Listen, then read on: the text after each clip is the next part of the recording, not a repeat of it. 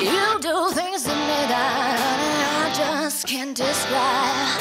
The way you say my name just makes me tremble deep inside. I wanna feel your touch and get enough of your sweet. Hi friends, I am Kritzy and I am an international boudoir photographer.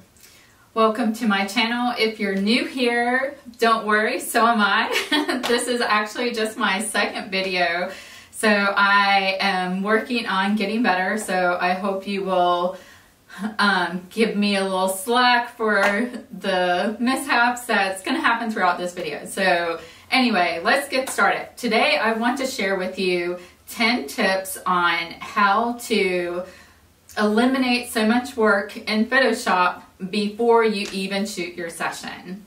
So here goes.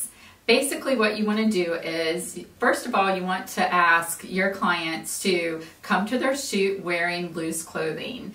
And the reason why you do this is it's going to eliminate a lot of those marks that they're going to have on them. I will even ask my clients to take their bra off when they get there, just to eliminate like too many like marks on them when they're sitting there getting their hair and makeup done.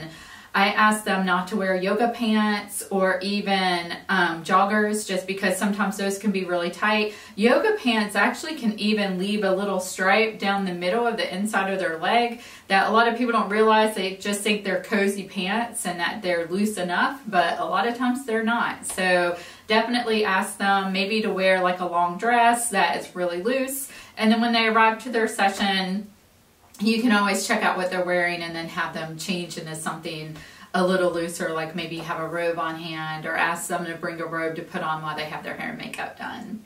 So tip number 2 is to ask your clients to try on all of their lingerie before their shoot. So basically they're going to try everything on before they even arrive.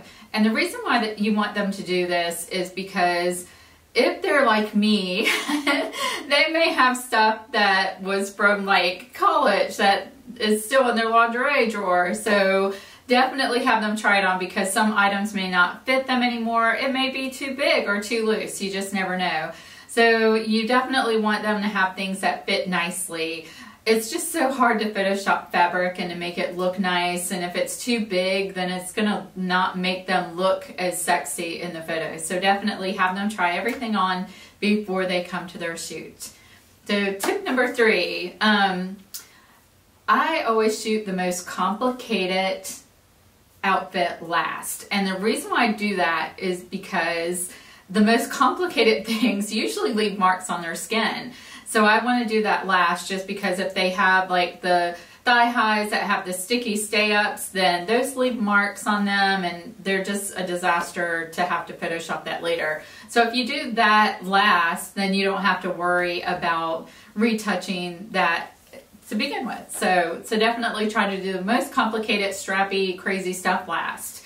Tip number 4 is to do the close-up body shots first. So I used to just do those randomly throughout, but then I started to realize with them rolling around in the bed and doing different poses, like even sitting on their bum, they're getting these marks on them that can last for quite a bit of the session. So it's better to do your close-up detail shots when they first jump into getting into the poses. So that way you can knock those out and you don't have to worry about them already having some little indentions or marks on their skin from rolling around in the bed while they're doing other poses, or even sitting in a chair or any of that stuff. Okay, tip number 5. If you wonder what I'm looking at, I actually wrote them down so I could see, because I couldn't remember them all off the top of my head. So I have them written down right in front of me, so that's why I keep looking down. So tip number 5, turn up the temperature. I know, gosh, it sucks to shoot while you're hot, but this definitely is going to make your clients feel more comfortable when they're in their skivvies and you're not, unless you want to shoot in lingerie too. But definitely turn up the temperature. That way you don't have to worry about them having goosebumps and trying to Photoshop that out later. Trust me, it's a nightmare and it sucks. And plus you don't want your clients to be cold. So number 6. Look for details. And what I mean by that is a twisted strap or lingerie that's not laying correctly, or it looks funny, hair that is going across a certain area that might be tricky to Photoshop later, definitely look for those details in advance. And I am definitely guilty of missing things and not seeing it until after. So if your hair and makeup artist stays throughout your shoot, have them help you. Like, they can even look and make sure that the details are perfect. I've definitely gotten better with this over time. I always try to look now just because I don't want to have to take care of it later. So look for the details. Number 7, ask clients to cut out the labels and the tags out of their lingerie. So especially if they're wearing lacy stuff or see-through things, you definitely want to make sure they cut out those labels, just because that's a nightmare to Photoshop later. So just cut them out, or even bring a pair of scissors, have those on hand, and ask them if it's okay if you cut them out.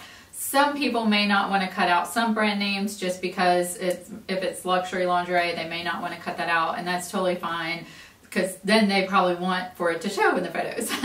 But if it's brands that they don't care about, definitely cut those out.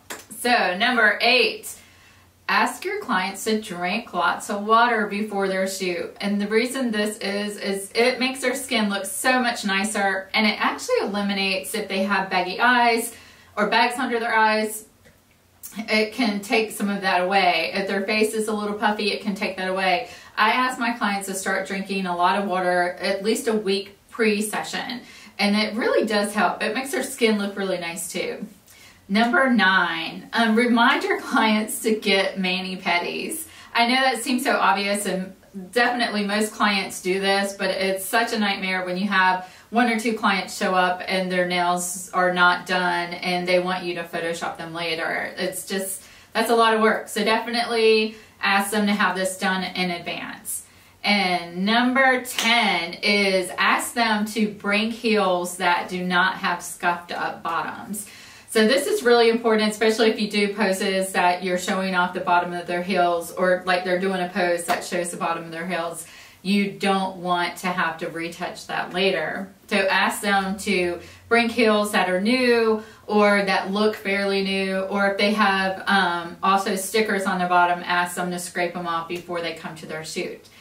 So basically that is my 10 tips to not having to Photoshop so much in pre-session. So it helps you be able to put your photos in and not have to do so much work.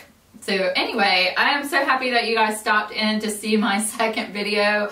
I hope it wasn't too bad. I'm working on making these better. So I hope that you'll come back and see me again. Hit the subscribe button, or you can follow me on Instagram. But either way, I hope to see you again soon. Thanks, guys. Bye.